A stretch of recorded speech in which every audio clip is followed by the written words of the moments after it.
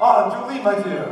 Hey, Sugar Pop. Sorry I'm late. I was just buying a friend. Don't tell Daddy. Forgive me if I seem distracted. I've just had a bad bit of news from the front. Oh, no! Yes, I'm afraid the losses were quite staggering.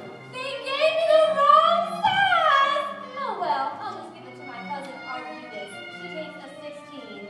She thinks it's the thyroid, but I think it's the pork rinds.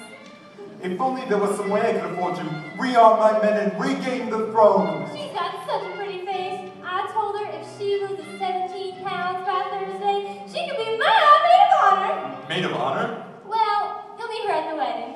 Are you inviting anybody? Excuse me, did I miss a scene? Wait till you see the veil I bought. Jolene. They told me not to look blind, but heck, it's not like they go skeet shooting. Jolene. Huh. When did we decide we're getting married? Alrighty. Remember the other night when you were telling me about your family ring? Yes. And then you said my eyes were like the ocean? Yes. And then I ordered the iced tea? Yes. It's somewhere in there.